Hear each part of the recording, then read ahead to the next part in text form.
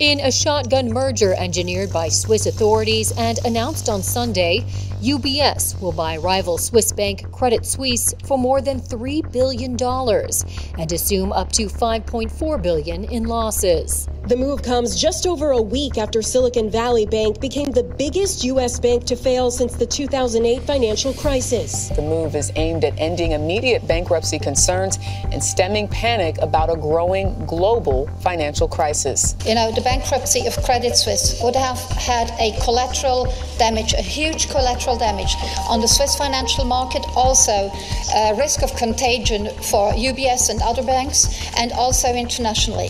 I have to state that very clearly. This is no bailout.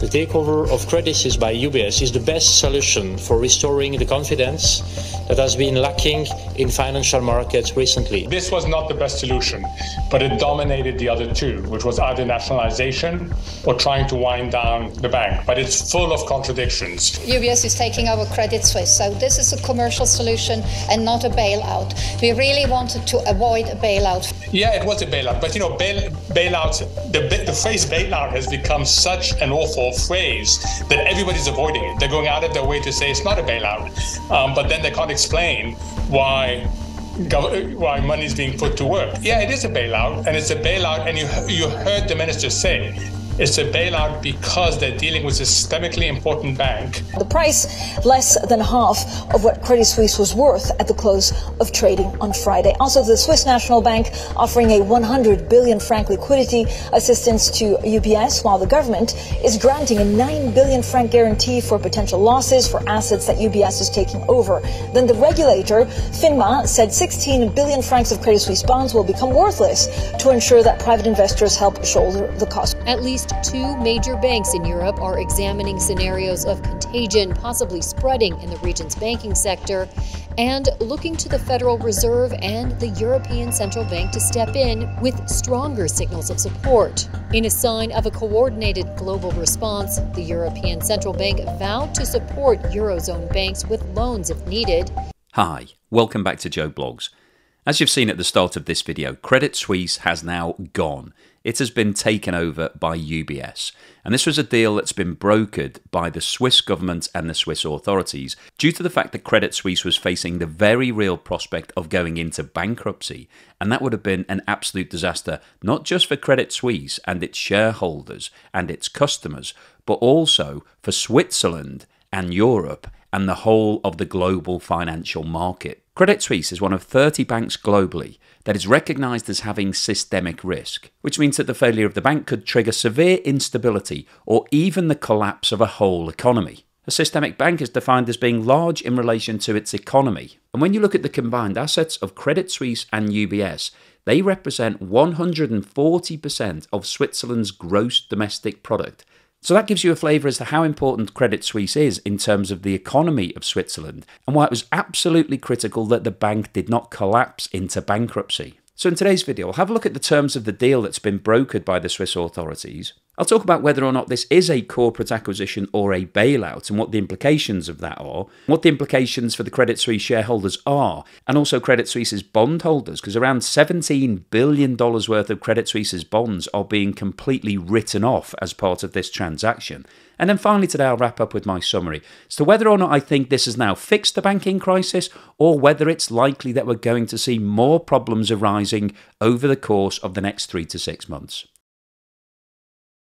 As you saw at the beginning of the video, UBS has announced that it's agreed to buy its largest competitor in Switzerland, Credit Suisse. The official UBS press release states that this creates a leading global wealth manager with $5 trillion of invested assets across the group, extends UBS's lead in the Swiss home market, and that it includes attractive financial terms which include downside protection. The terms of the deal represent an all-share transaction, which means that UBS isn't actually paying any cash to the shareholders of Credit Suisse, but rather they will receive one UBS share for every 22.48 Credit Suisse shares held, which at the time the deal was announced was equivalent to 0.76 Swiss francs per share, and equates to a total consideration of 3 billion Swiss francs, which is the equivalent to around 3.2 billion US dollars. The official press release goes on to state that UBS will benefit from 25 billion Swiss dollars of downside protection from the transaction to support marks, purchase price adjustments and restructuring costs, and an additional 50% downside protection on non-core assets. Both banks will also have unrestricted access to the Swiss National Bank existing facilities, through which they can obtain liquidity from the Swiss National Bank in accordance with the guidelines on monetary policy instruments. Now, in terms of what all of that means in real money, UBS is paying $3.2 billion to completely acquire all of the assets of Credit Suisse. And at face value and in normal circumstances, that might look like quite a good deal, because the market capitalization of Credit Suisse on Friday, 2 days before this deal was announced, was over $8 billion.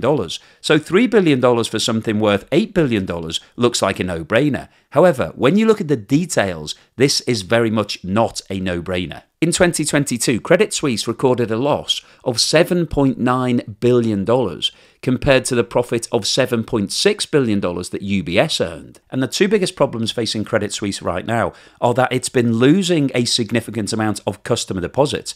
This run on its assets actually started back in October, so well before all of the problems that have started as a result of the failure of Silicon Valley Bank, Signature Bank, and Silvergate Bank. However, the recent troubles have accentuated Credit Suisse's problems, and they've seen a further loss of assets. But in addition to the run on the assets, Credit Suisse is also facing major problems with regards to the losses that it's building up in its portfolio. So when you take a step back and look at Credit Suisse in that context, this acquisition doesn't look that attractive. And it was reported over the weekend that UBS was initially reluctant to agree to this deal. However, a lot of pressure had been applied upon them by the Swiss authorities.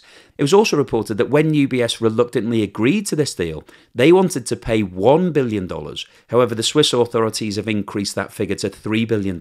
In order to persuade UBS that this takeover was actually viable, the Swiss authorities have pledged over 160 billion Swiss francs, which is more than $173 billion, in loans and guarantees to underpin the new group and guard against further risks. The largest part of this guarantee package is a 100 billion Swiss franc liquidity facility, which gives the combined bank access to the equivalent of $108 billion US. And in terms of the potential losses on the portfolio, the Swiss authorities have had to provide a 9 billion Swiss franc guarantee to cover the future losses of unwinding the derivatives portfolio that Credit Suisse have amassed.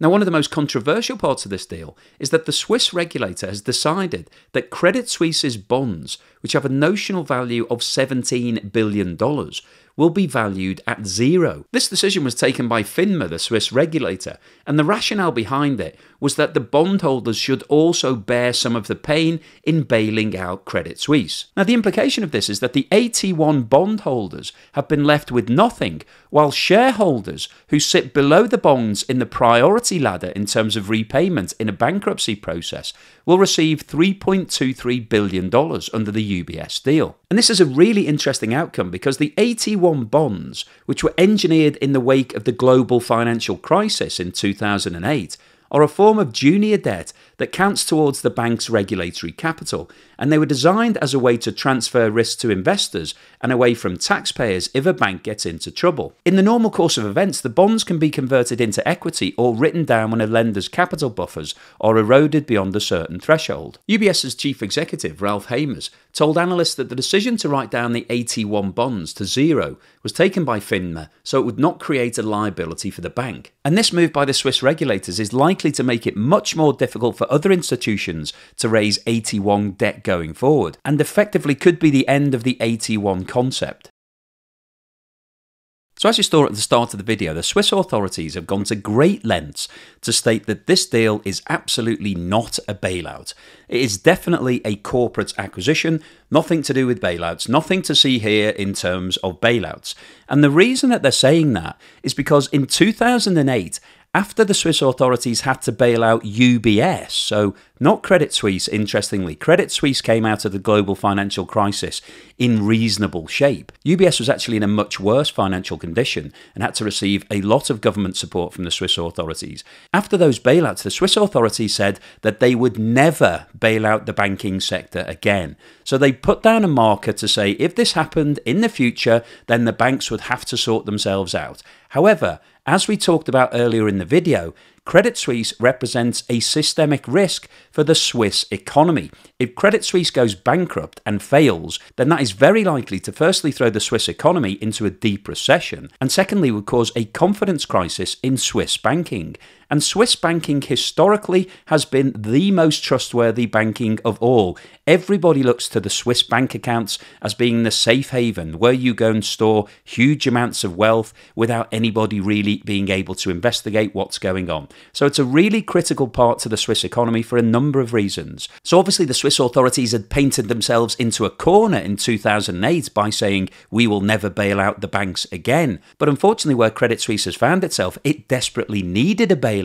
Now the authorities were trying desperately to avoid doing this. Last week the Swiss authorities provided a $54 billion liquidity facility to Credit Suisse. Absolutely not a bailout, obviously just a liquidity facility, just to see them through the current problems.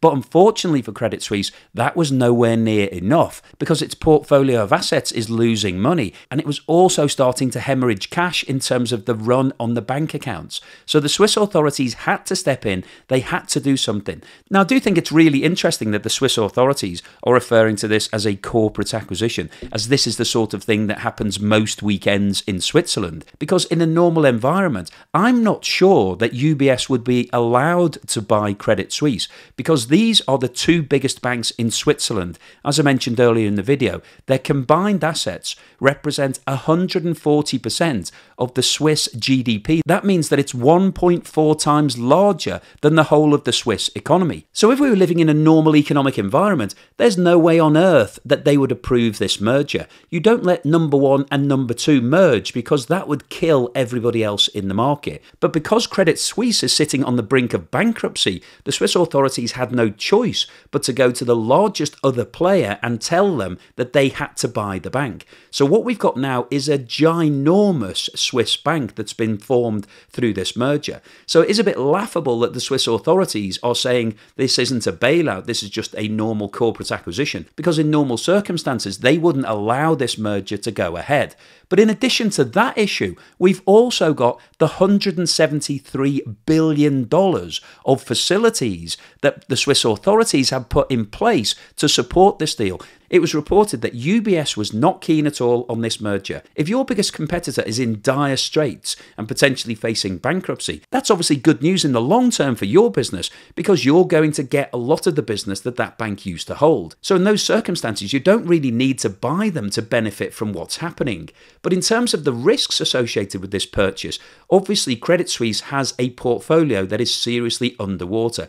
There are a lot of risky derivatives and assets that are trading out of the money, and when you're making an acquisition of this size at 1 day's notice, you don't really have the time to do any due diligence. You can't go through and analyse the full portfolio and work out what the real value is, what the risks are, what the potential losses might be. So UBS are running the risk that the losses in the Credit Suisse portfolio could actually be significantly higher than everybody's expecting. And as a result of that, the Swiss authorities have put a $9.7 billion guarantee facility in to cover any future losses. However, that only covers them for $9.7 billion. If the Credit Suisse portfolio actually brings in losses significantly more than that, then UBS will just have to wear that. And then, of course, the final factor with regards to whether or not this is a bailout is what's happened to the bondholders. Because in a normal set of circumstances, if you make an all-share offer for a company that has bonds outstanding, then you will acquire those bonds as part of the acquisition. However, the $17 billion worth of bonds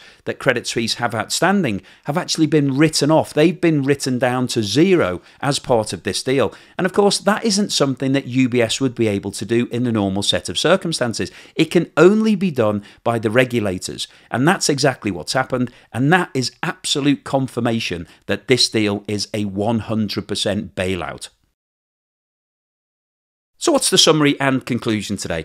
Well, I wanted to post this video firstly to share with you the details of the deal that's been agreed between UBS and Credit Suisse, to look at the terms and conditions of that, but then also to talk about whether or not this was a bailout and then what the implications of this are for the global economy. Now, as we've seen in today's video, the deal that's been agreed is absolutely a bailout. There is no way that UBS would have made this purchase without all of the special conditions that have been put in place by the Swiss authorities. And those special conditions amount to $173 billion worth of support, plus an agreed deal which has come in at 3.2 billion, compared with a market capitalisation for Credit Suisse on Friday of over 8 billion. If your company receives a takeover offer from its biggest rival, valued at 1/3 of the current share price, obviously no board in its right mind would ever agree to that.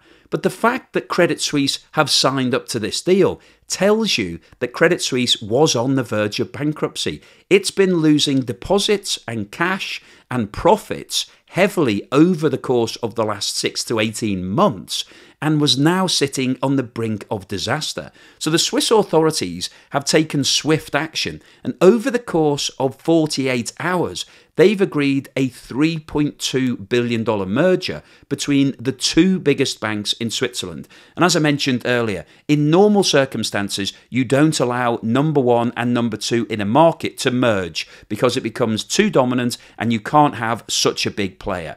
But the Swiss authorities actually brokered this deal. They're the ones who put the proposal to UBS. And UBS are reported to have reluctantly agreed to this deal in order to save Credit Suisse and also the Swiss economy, because as we discussed earlier, Credit Suisse is a systemically important bank. If it had failed, it would have had catastrophic implications for the Swiss economy. So Credit Suisse is now the fourth bank in 10 days that has collapsed. We started off with Silvergate Bank in the USA, and everybody was relaxed about that because they deemed it to be a crypto bank and therefore was not really relevant to the rest of the banking community. That was followed up by the failure of Silicon Valley Bank. And once again, commentators were saying, well, really was a special case because it was providing banking services to the tech sector. The tech sector has come down over the course of the last year or so. And some of the venture capitalists who were supporting those tech companies told them to move their money away from Silicon Valley Bank because they were concerned about the viability of the bank. And therefore, it was specific to that bank. Following on from Silicon Valley Bank, we saw Signature Bank collapse. And again, everybody said, well, it had relationship with the crypto market. The crypto market hasn't been doing very well. Therefore, it's specific to that bank. But Credit Suisse is one of the biggest banks in the world. It was one of the 9 bulge bracket banks on Wall Street. These guys are movers and shakers in the world of investment banking. And Credit Suisse in Europe is a really big deal. So we've now seen one of the biggest banks in the world getting itself to the point of bankruptcy and having to be bailed out by the Swiss authorities and UBS. Now, as I went through in a recent video, Credit Suisse has had a checkered history. Over the course of the last 15 years or so, it's got involved in lots of different scandals and fraud cases, and it's lost a lot of money. So in isolation, you could argue that the problems going on at Credit Suisse are self-inflicted. They got themselves into this position through bad management over the course of the last 10 years or so, and therefore this shouldn't really be something to be worried about. However, when you take a step back and look at the fact that we've had 4 banks fail over the course of the last 10 days, and that these failures are predominantly being driven by a loss of confidence in the banking sector, it's very likely that we will see more failures over the course of the next 3 to 6 months because everybody is now spooked. If you look at what's happening on the markets right now, banks and finance stocks are dropping like a stone. And the reason for that is investors are worried that there's going to be another failure at some point soon. And so they're taking their money out before they get wiped out. And this isn't just blind panic. The current situation is comparable to what was happening in 2008. Back at the start of the global financial crisis, the first bank that got itself into difficulty was the US investment bank Bear Stearns. And in order to prevent the collapse of Bear Stearns, JP Morgan stepped in and bought it for a bargain price, which is exactly what's happening here between UBS and Credit Suisse. Now, the acquisition of Bear Stearns by JP Morgan took place in March 2008, and it wasn't until September 2008 that Lehman Brothers collapsed, and we then saw a complete failure of the banking markets all around the world. Now, in terms of what's happening today, does that mean that it's going to be 6 months before we see the failure of another bank? Well, I don't think so, because in terms of the loss of confidence and trust and the nervousness around the financial markets right now, it's at an all-time high, and lots of financial institutions are scrambling trying to get cash, trying to get some sort of liquidity in place to stem the losses that they're seeing from the customers withdrawing all of their money. And I've reported on it in other videos. There's lots of banks in the US, but also in Europe and elsewhere around the world. And all we're waiting for now is news of the next bank that's got itself to the brink of collapse. And it may well be that that country's authorities step in and organise some form of merger in the same way as UBS has merged with Credit Suisse. However, the real risk we've got here is when the authorities say no more, we are not going to bail out the banks any longer, we will let these banks fail. That's exactly what happened with Lehman Brothers. The US authorities said, we will not bail out Lehman Brothers, we will let it go down, and that then caused a domino effect all around the world. And as soon as we see that happening, as soon as one of the authorities says, we are not going to support this bank, we will let it fail, that could be the start of the next global financial crisis. So hopefully you've enjoyed today's video, you found it interesting, useful and thought-provoking. If you've liked what I've said, then please give me a thumbs up. And thank you for watching this video all the way through to the end, and here's the usual payoff.